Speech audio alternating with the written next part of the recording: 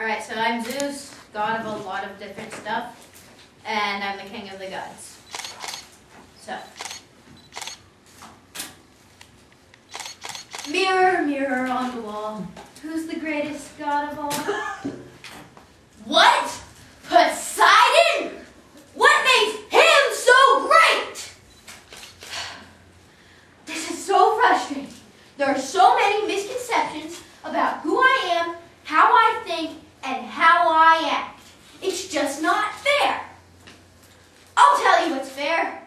I'm the god of truth and justice and everything that somehow falls into that category.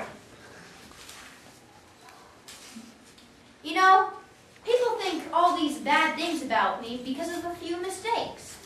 It's time people learned about the real Zeus.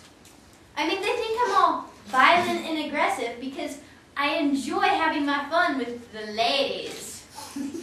However, people should appreciate the way I give babies to tons of women. I give life.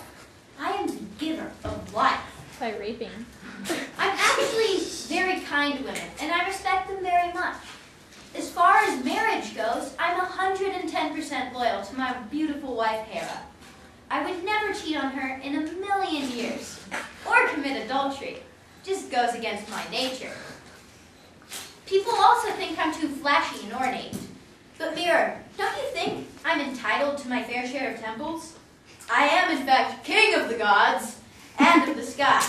I deserve plenty of statues and temples. Others are just jealous that there's a statue of me rated as one of the 7 wonders of the ancient world. I am also thought of as some kind of a bully among the other gods. I find that very unfair, seeing as I'm charged as being punisher of the weak. Punisher of the wicked, my bad. It's my job. I can't help it. However, people should also note that I am protector of the weak.